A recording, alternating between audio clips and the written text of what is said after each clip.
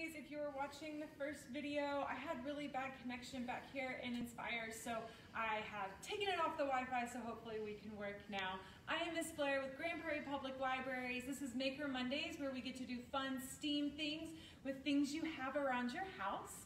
So I was going over the list. So we post the list for every Maker Monday on the Saturday before the Monday. So what you need today is a smart cardboard box, plastic container. If you have like oats, some kind of box like that will work. Today I'm just going to use a paper towel tube because that's what I have in my office. Pen or pencil, scissors, okay? A hole punch is what I'm going to use. Thin stick straws, bamboo skewers. I'm using chopsticks to be my axles, and we're going to go over what an axle is in just a minute. Spools of thread, bobbins, something round for your wheels. I'm going to be using little cups today for my round wheels. Then you also can use rubber bands, paper clips, tape, glue, anything to kind of stick your parts together. And I actually used paint for my original one, so feel free to also grab markers, crayons, paint, colored pencils, pastels, anything you want to do to really create, like once you're done building your car, you can kind of take it apart again and then paint it and make it really, really fun. All right, so today we have 3 more vocabulary words. Our first one that I mentioned earlier is an axle. So today this is going to work as our axle. It is a rod, pole, or bar in which the wheel rotates. So my wheel is going to go around my axle. Rotate means to turn around a fixed point. So if I'm going to rotate, woo, that was my rotation. You want to try it at home because it's really fun to do. And the last vocabulary word for today is spokes, which are wire rods or bars that connect the center of a wheel to its outer rim. So I'm not going to be that fancy today, but we could draw some spokes on my car if we wanted to. But there you go. You've got axle, rotate, and spokes today. I'm going to go ahead and get started. First, I will show you kind of what the end product is going to be for my car. Remember, your car does not have to look like Miss Blair's car. Your car can look like anything. So I obviously did trial and error for my first one. My first holes, they were too high. So then I had to make second holes down here on each side closer to the bottom. And that's going to be for my axle. And I have a second axle that's going to go through. I'm not left-handed. There we go. So already kind of looking like a car. And then I have my 4 wheels. So I slip them on here, close to my car. Wow. So already with Miss Blair's design, you can be thinking about what you have gathered at your house.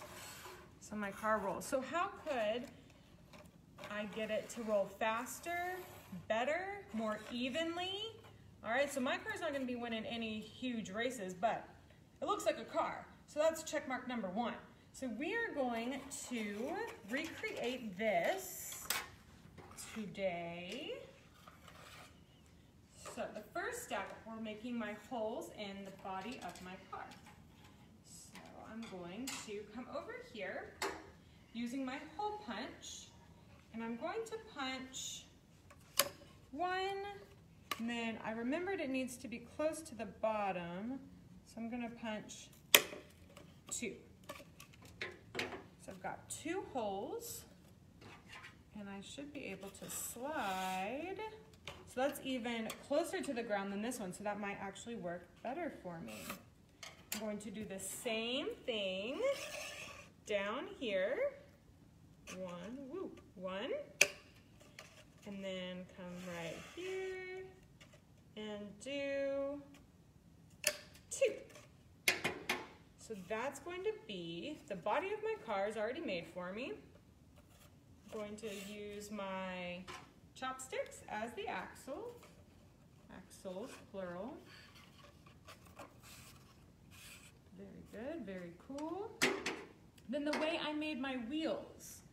I have 4 cups for 4 wheels. And remember, whenever we do stuff with scissors that isn't just normal cutting out, we get help because even I have cut myself with the scissors, so we want to be really careful. So I'm going to take my scissors and cut down the side of the cup until it's almost to the very bottom of my cup, right, like that. I'm going to do that in a couple of places because I found that that's the easiest way of getting my cup cut. And then if I bend it down, it's much easier if I can just cut it that way, rather than having to stick my scissors in there and do something funky. And then once I've got one cut, I can cut the others. It becomes a lot easier. I can kind of even it up. Very good. So I've got one wheel, but I don't have a way to get my axle through the wheel. So I'm going to use my hole punch, and I hole punch my little hole. So it's going to be perfect, and I've got one wheel like so. So I'm going to do it 3 more times for my other wheels, and I'll show you again. So I'm going to cut up the cup, and then I bend one layer back so I can cut it nice and easy. Then I can go around the rest of my cup, cutting it.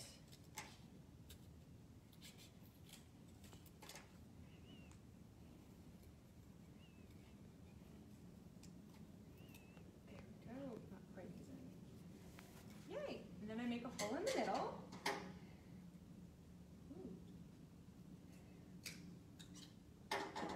Two wheels in the mess. 2 more times. So I'm interested to know what kind of supplies you had at your house that you're using today to make your car. Do you have actual wheels, like Lego wheels that you're using?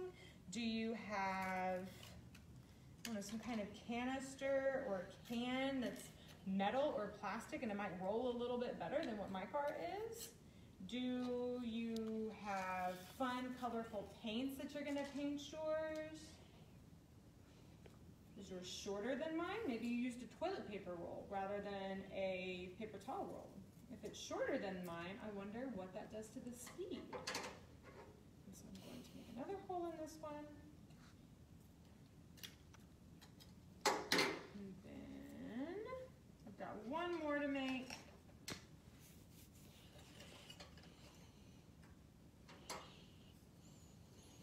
And then it's up to you guys to decorate your car. You can write a number, like your favorite number on the side, so it's like a race car. Or you can make it like a delivery service. I would make mine like an ice cream truck right now. I could really go for some ice cream. Yeah, you can make, or if you want to be like a cool EMT, you can make an ambulance. Ooh, how would you make it a fire truck? That would be so cool if you had like a ladder that you could come up there. You could use more chopsticks to make the ladder. Like me, I have a bunch of chopsticks that we've used in past programs. So that would be really fun. Like a fire truck.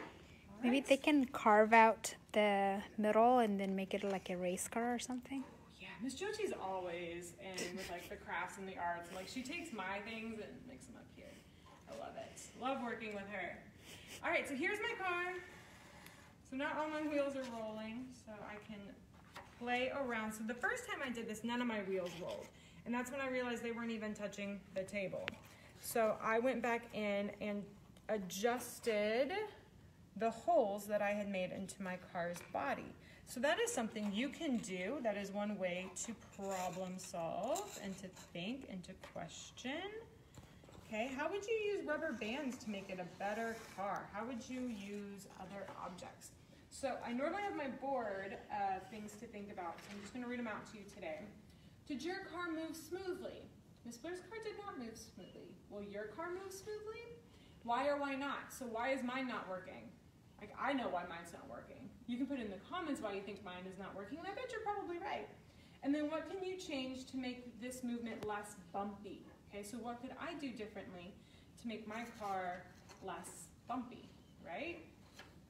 Very cool, y'all. Take them somewhere, like you can stack some books up and you can roll your cars down a hill, see who wins. Decorated, I'd love to see decorated cars in the comments below. That would make my day. I hope you guys are having a blast, and I will be back next week for another Maker Monday. Thanks, guys.